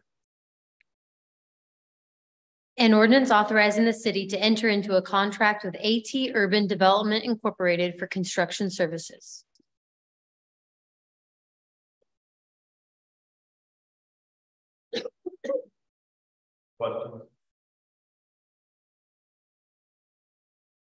Looks like you answered them all in the first reading. Thank you, Director Payne. Any discussion? Alderman Snyder. Yes, sir. When we previously had this on the first reading, I expressed some reservation about the construction and the problem that I perceive with some ADA compliance. I believe if we move forward with this right now, it should be done for everyone, and we should take a step back to make this accessible as a whole to everyone that has any type of a handicap. I understand the terrain. I do understand what was explained, but I just believe if we're going to do this, we need to do it right. We were not given the second phase of this, although it was expressed that there would be a second phase. There's some uncertainty there. I believe we have a right to address every need for every citizen in our community. I also believe we need to make this particular thing accessible to everyone that has any type of a handicap.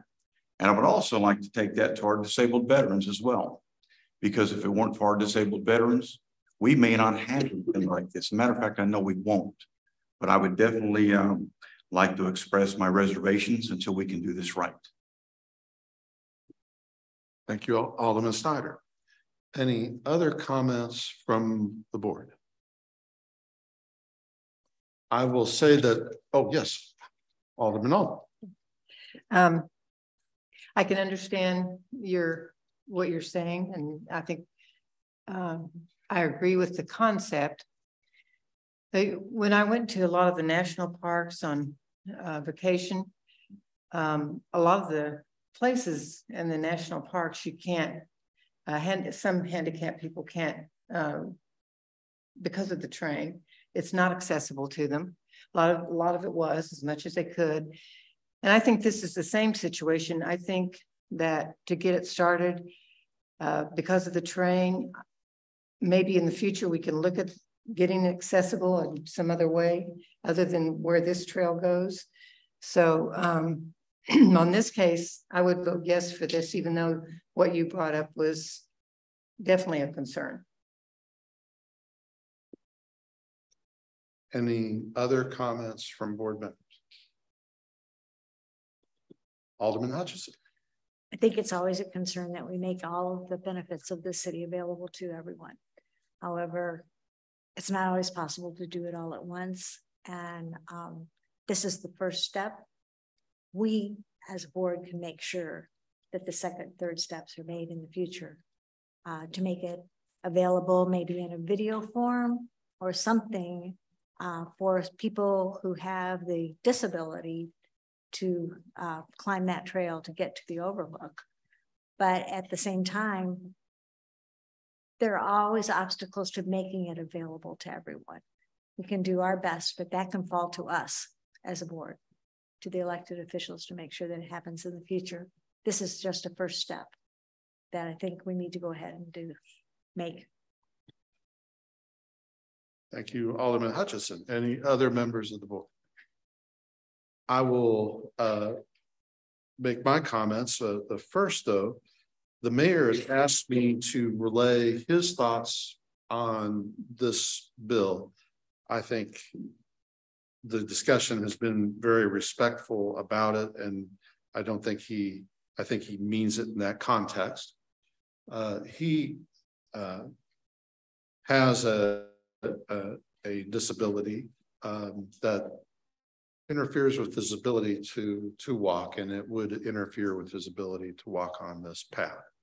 But he asked for me to express that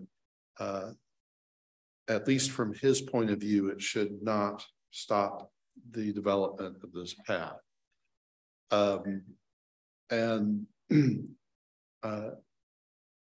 I think what was important to him was to open up the park as soon as we could to as many members of the public as we could, so that it would draw more attention to the park. And then I will add that I think that's true, and it does fit with the attention that was brought by comments by Alderman Snyder in the first reading, and concerns that were raised by other aldermen, that it is important for this board that we take seriously the idea of connectivity that was presented when it was made by Director Payne, when this was discussed by Director Payne, that the existence of this pathway would lead us with opportunities for ADA compliant pathways to the Fen that are supported by grants and additional public funding. She said that it was cost prohibitive for us to do it right. And I think, again, that opening it up to the public, getting the public involved will, along with our will, that we want this to be enjoyed by every member. I think it will draw city attention, and I bet we will find some grants. So for that reason, I support this bill. In light of my comments, any other comments? All right. Alderman Flores. Or Alderman Snyder, excuse me. Yes, Your Honor. Due to the fact that I've expressed my my dissatisfaction with it, it is still the professional thing to do to bring this bill forward, and that's what I intend to do for a vote. But I make a motion to adopt Bill number 3475 as ordinance number 23-064. Second. There was a motion on the floor made by Alderman Snyder, seconded by Alderman Flores, to adopt Bill number 3457 as ordinance number 23-064. Roll call vote. Alderman Owen is absent. Alderman Snyder? Nay. Alderman Alder? Aye. Alderman Flores? Aye. Alderman Hutchinson? Aye. Alderman Galloway. Aye. Excuse. All right, we have 4 aye votes, 1 absent, 1 nay vote. Motion carries. Bill number 3477. I move that we place bill number 3477 on its second reading by title and description only. Motion made by Alderman Flores, seconded by Alderman Snyder to place bill number 3477 on its second reading by title and description only. All in favor? An ordinance authorizing the city to enter into a contract with Crawford Murphy and Tilly Incorporated for engineering services related to the Chadwick Flyer Trail overpass.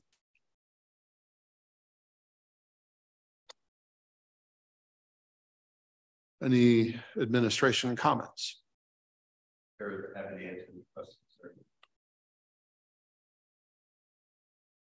Any board comments?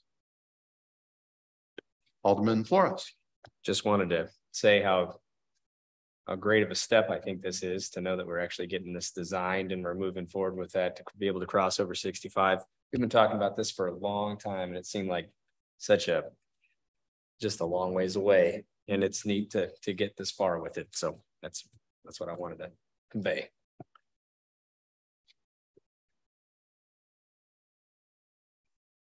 And I will add that I was talking today about someone who had expressed reservations about the Chadwick Flyer to me in the past. He may have forgotten it, but I didn't. He was talking today. We were talking about, in fact, the trail overpass going over 65, and he told me he and his wife had invested in electric bicycles. And in anticipation of this Chadwick Flyer trail. In light of my comments, any other comments? Board discussion is, sorry. Board discussion is open to Alderman Hutchins. It's exciting to see a vision become a reality. And I just want to compliment staff, because they've taken that vision and they found the way to fund it and the way to make it happen. And that would not have happened without a lot of public involvement with other entities, without building the trust that's taken years to happen.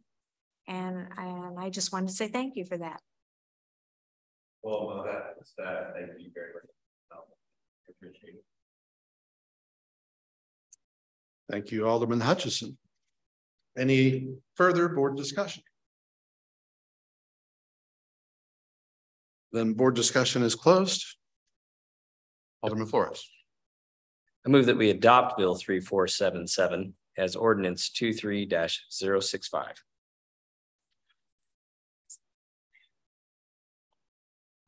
There's a motion on the floor made by Alderman Flores and seconded by Alderman Hutchison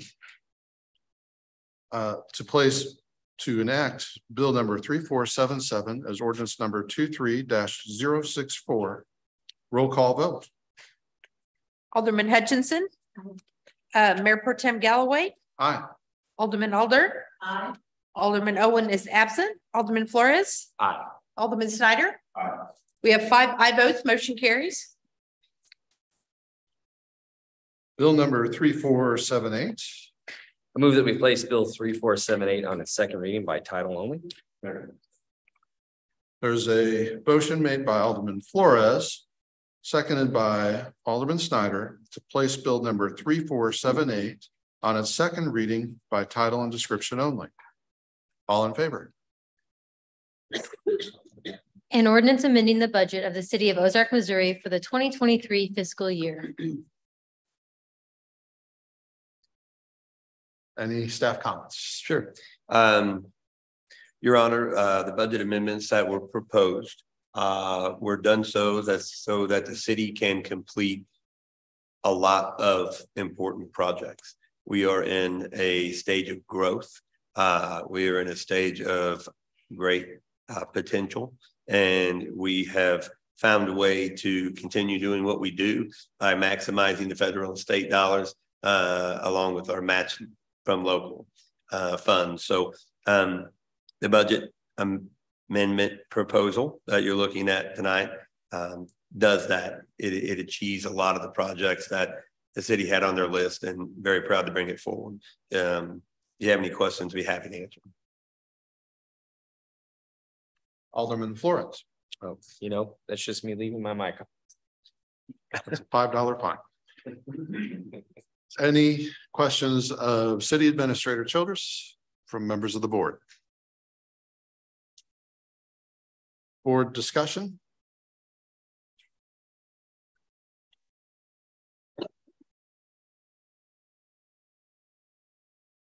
Alderman Flores. I was gonna make the motion. Very well. I move that we adopt Bill 3478 as ordinance 23-066.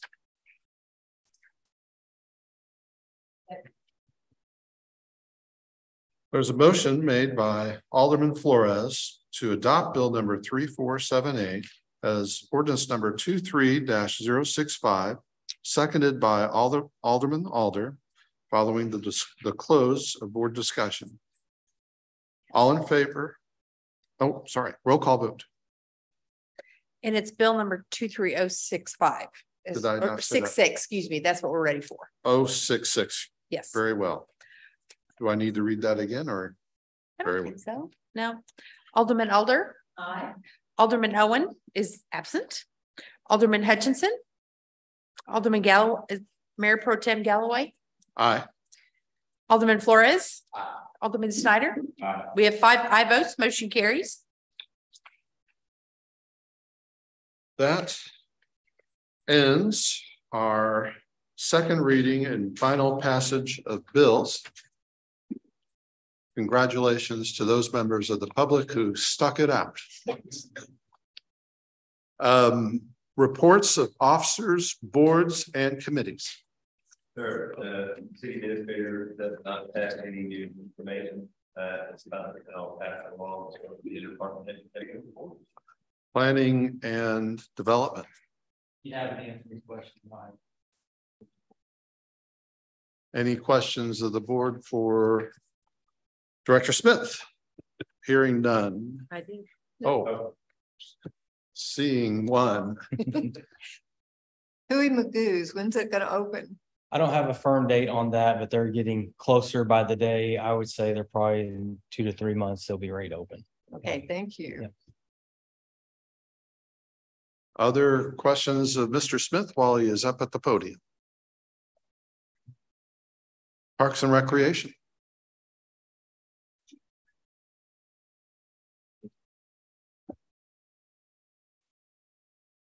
I just wanted to talk a little bit about our summer camp. I want to do a quick summary, but first we can talk about the membership numbers. We are 460 over where we were in 2022. Festival of Frights is coming up. It is sponsored this year by Night Heating and Air Conditioning. It is October 28th. It's at the OC from 5:30 to 9:30. Our biggest obstacle with that is space. We try and not compete with the police department's event. So ours is usually the Saturday before. Last year, the line was out the door. So we're trying to figure out when we have big events, our biggest thing is where's the line going to go? That's always the trick, us figuring that out. So I think we had over 1,500 people attend the event last year. So it'll be good this year. Will you go to the summer camp stuff? It's the summer camp packet. It should be in there. Oh, there it is. There we go. Okay, so I wanted to do a little recap of summer camp. We had 316 campers this year. It was over the course of 61 days. We have 48 staff that run that camps, and we took 198 field trips with 5 buses. Lots of kids, lots of staff, few incident reports, but nothing terrible, just bumps, bruises, and lots of Band-Aids really this summer. I wanted to kind of talk about some of the survey. Every year we do a internal recap of any large event that we have, and summer camp is no different. We get everyone who is involved in it, from our lifeguards, our camp counselors, concession staff, and we all come into a room and we basically say, like, how do we fix this? What did you like? What did you not like? And what would you do differently? So we do a recap and we talk about how we're going to change these and make them better for next year. I would encourage you to go ahead and read some of these surveys that we had.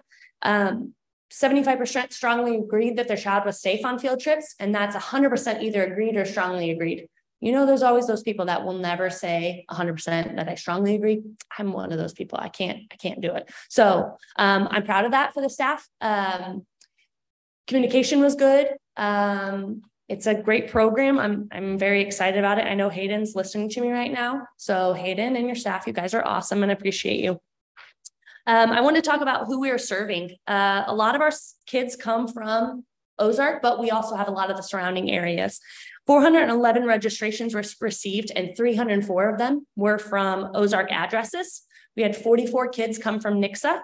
We had 16 from Springfield, 19 from Sparta, 3 drove from Seymour, 9 drove from Rogersville, and 3 drove from Billings. We also had 1 from Highlandville, 1 from Fordland, 1 that came all the way from Stratford, 1 that came from Clever, and 2 that came from Marshfield. So I think that speaks a lot for our program, and that people are willing to drive their kids this far. And you can see the map where we touch all these kids' lives. I wanted to go over a couple of the comments because I think they're really awesome. One of the surveys said, it amazes me every year how awesome the staff performs. They are with a lot of kids every day and they have never seemed tired, exasperated, or frustrated. They are angels. So I love that one. And then the other one was, this is our second summer. I cannot say enough about how amazing the staff is here. I never worried about my daughter when she was there. They took such great care of her. She literally talked about them at home. She begged to go back this year. Our child loves you guys. We're sad summer is over. So I just want to say again that I think it's one of the best programs in the area. And I appreciate all the staff for working so hard to keep it a safe summer for all of our kids. So thank you. Any questions, Director Pay? Alderman. Thank you, Sam. You do a great job. We appreciate you. In light of the fact that we have people from the public that stuck around, there were several major park initiatives that were initiated a few years ago, and you've heard comments on them throughout the meeting. One is Garrison Springs Park. That came about through the hard work of staff, particularly at Parks, and securing grants that helped us pay for it. We would not have a park if it hadn't been for money from federal grants and state grants to get it. The Chadwick Flyer Trail, something that was born years ago, taken by the board many years ago and staff together and made a goal, and that is really moved along. And then the final thing is, if you haven't noticed, we are a bit underserved by parkland.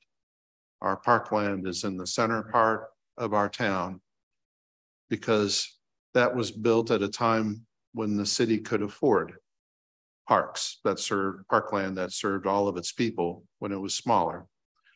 And that was because it was funded by a sales tax, and everybody stayed in Ozark, lived in Ozark, shopped in Ozark, ate in Ozark, paid sales tax in Ozark. That's not the case anymore. They're buying online. I'm not blaming them. And shopping in Springfield, because most of us get up and go to work. And on our return home, there are all these avenues to get back to Ozark. And if you notice, they all have grocery stores on them. And that is on purpose. It is to collect our tax revenue for the benefit of Springfield. And what that has meant is that Parks, among other things, has been underfunded. And a way to address that, in addition to the Chadwick Flyer Trail and the grants that were obtained for that and the cooperation with Ozark Greenways, but also Garrison Springs Park with its major grants to acquire that land. Programming for kids. That part of the report that you heard today was a question of energy and effort that really did originate from the Parks Department to make sure that we served as many people as we could. We couldn't give them the land, but we gave their families programs. And I appreciate Parks Department, Director Payne, for doing that. Well, I think we have reached the end of officer, board, and committee reports. Miscellaneous comments, announcements for members of the board and or the mayor. Hearing none, I will entertain a motion. Move to adjourn. I did my life. All right. He was trying. I just wanted to thank the audience. I'm so excited. I appreciate you coming and having input and listening to us. We're not always real exciting, but we carry on the city business. Please come back in 2 weeks. We'd love to see you. Thank you. All right, now I'll entertain a motion.